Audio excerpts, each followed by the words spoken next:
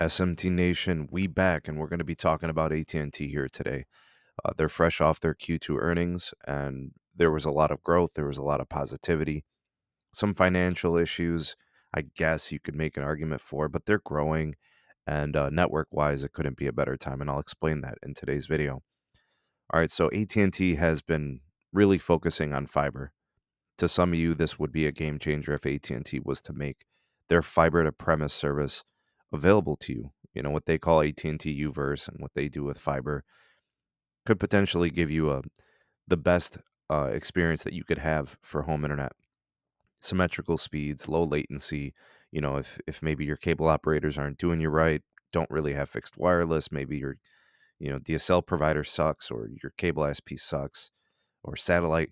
See, if fiber came, it would be huge. And they're growing the service. They're expanding the footprint. They're laying fiber. And it's not the only thing they do with their fiber. They also build fiber as an enterprise grade service, running their own fiber to their own tower sites, as well as to other tower sites for other companies and enterprise applications and business. It's a win all the way around, and it's a profitable segment for them. And it's got a huge ROI. All right. In fact, it's a really profitable service for them. I think their ARPU is somewhere around like $61 for the fiber to premise.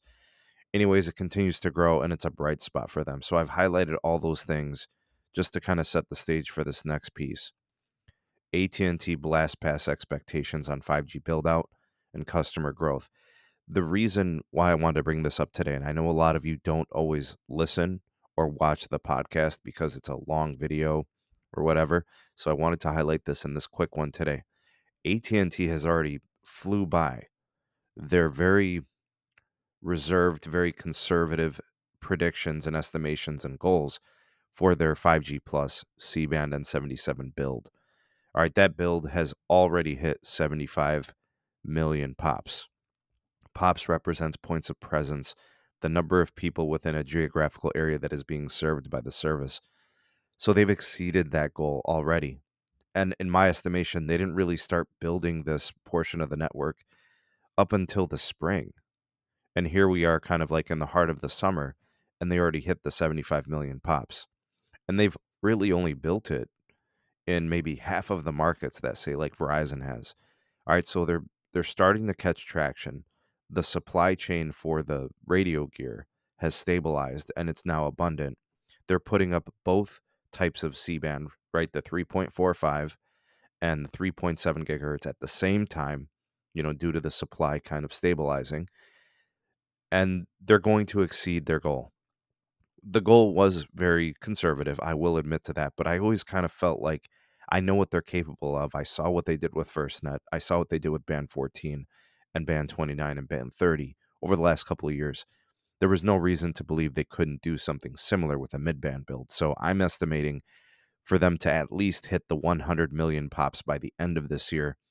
I would not be surprised if they exceed it somehow, some way, maybe 110, 120, 130 million pops.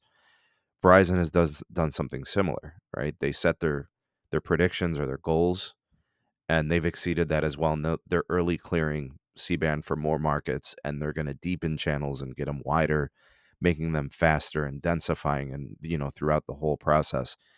Do not be shocked by this. The Death Star is coming.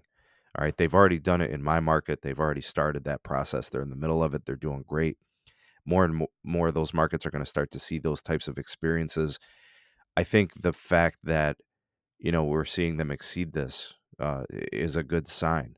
And this is where things kind of like from the investor, they were kind of bummed out. They guided down the free cash flow. Well, they're using that couple of billion in cash flow reduction, and they're using it towards spending on the network. So I'm happy. I really don't care about the investment angle. It doesn't matter to me. I care about the network. So they're taking their capital, they're taking their free cash flow, they're reinvesting it into their customer experience on the network.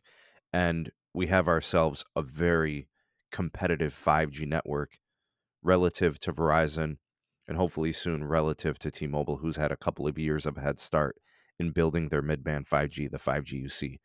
All right, so be on the lookout for massive upgrades and huge noticeable gains in performance on AT&T's 5G Plus. This is a great thing in my estimation. Have you guys been seeing this? Have you noticed it? Are you excited about it? Uh, I- Go ahead, comment down below on all the commentary from today's video. I'll go ahead and link both of these articles in the description. Thanks for watching. Like, share, subscribe for more.